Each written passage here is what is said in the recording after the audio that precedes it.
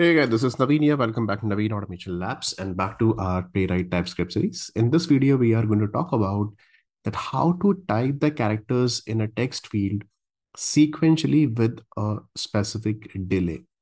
For example, if you go to flipkart.com and on the search field, I have to enter some values here. For example, I'm pressing M manually from the keyboard. Then after some wait, I'm putting A, then again some wait, then C, then B, then O, then K, like that. So if you notice one thing, I'm not entering MacBook immediately. I'm entering with a delay after each and every character. So this kind of scenarios can be handled with Playwright. Same thing we can do with Selenium also with the actions class.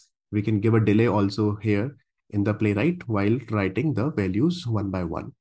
So these kind of scenarios generally happens where you have to enter the values one by one with the keyboard. From the user input sides, you have to enter the value, and then on the basis of that, number of suggestions or search results are coming over here like this.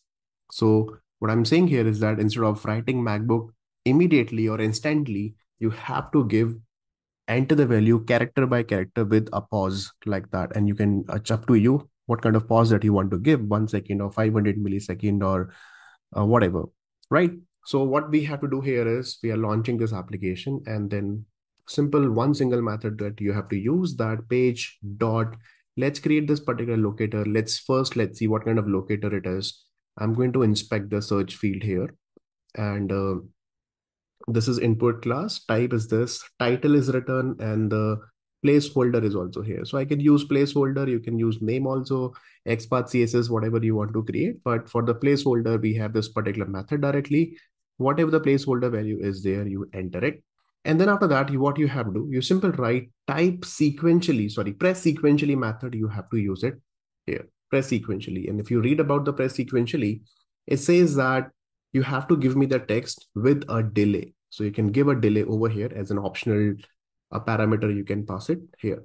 It says in most of the cases, you should use locator.fill instead of this. But if you are having very spatial keyboard handling on the page, then you can use press keys one by one if there is a spatial keyboard handling on the page.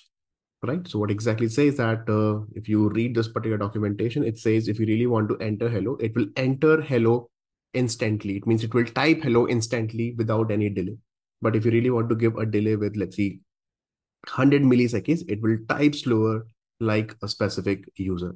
Simple. So we will see both first. So I'm writing, let's see, press sequentially, and then here I'm entering the value of MacBook. So it will enter MacBook instantly without any delay. And then I'll show you with the delay also. So right click and then let's simple run it. Let's see how exactly it is working here. So browser is launched, and then you will see that MacBook will be entered immediately like this. But now I want to give a specific pause here after each and every character. So what should I do in that case? I simply say that, okay, fine, I want to enter MacBook, and then as the one extra option parameter we have to supply, that you can supply, that is a delay. And then what kind of delay? Let's see, 500 milliseconds of delay after each and every character I want to apply here. Now let's see how exactly it is behaving. So it will enter M, then 500 millisecond delay, and then A, and then so on. C, A, then C, B, O, O, K, like this. It is enter. Nice. So you can use this functionality, this particular feature in Playwright. Same thing you can do in Selenium also with the actions pause. We can do that. But here, one line statement, press sequentially method, that you have to use it here. These kind of scenarios will be helpful when you have search related, suggestion related options are coming, and then the drop down when you enter something sometimes, and then number of suggestions are coming in the drop down. That time you can spatial keyboard handling, you can do it with this particular method here.